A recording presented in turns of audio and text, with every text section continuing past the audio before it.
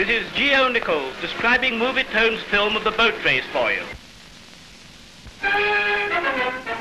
It's amazing the appeal which every year the boat race makes to thousands of people who throng the river banks for 4¼ miles from Putney to Mortlake.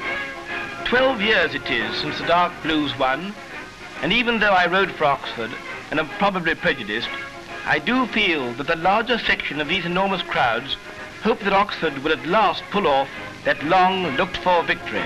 It's 2:30, and Oxford as challengers come out first. They have lost the toss, which is a bit of a handicap. With the westerly wind blowing, it is natural that Cambridge, who follow, having won the toss, should choose the Surrey station, which will enable them to dodge much of the rough water by seeking the shelter of the Surrey shore. At the stake boats, are you ready? Go!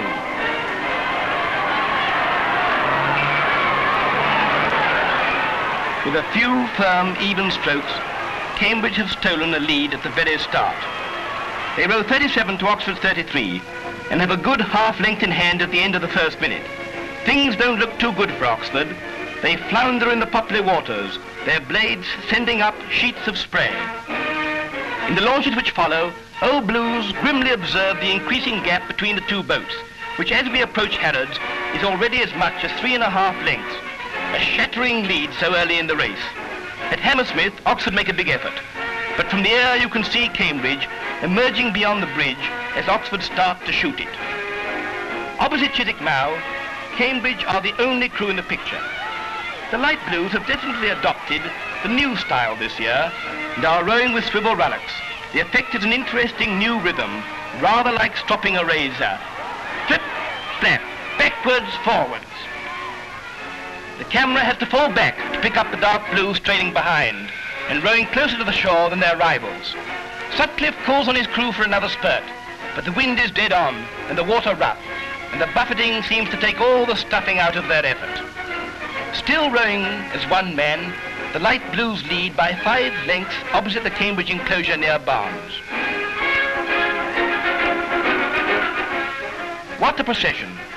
Cambridge show the way through Barnes Bridge, and even the Light Blue supporters can hardly raise a smile. How the bankside enthusiasts keep up their spirits is a marvel. Whatever would happen if there was a real race, most of them would fall in from sheer excitement. Cambridge steer a little wide going up to Mortlake, but at the finish, it's only Cambridge in the picture again.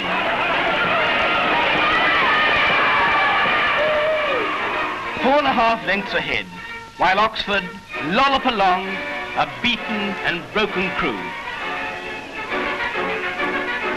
Next year may be Cambridge's 13th consecutive victory, or, well, they may be unlucky. In the meantime, let's congratulate them on their 12th win as they pose for us in a happy group.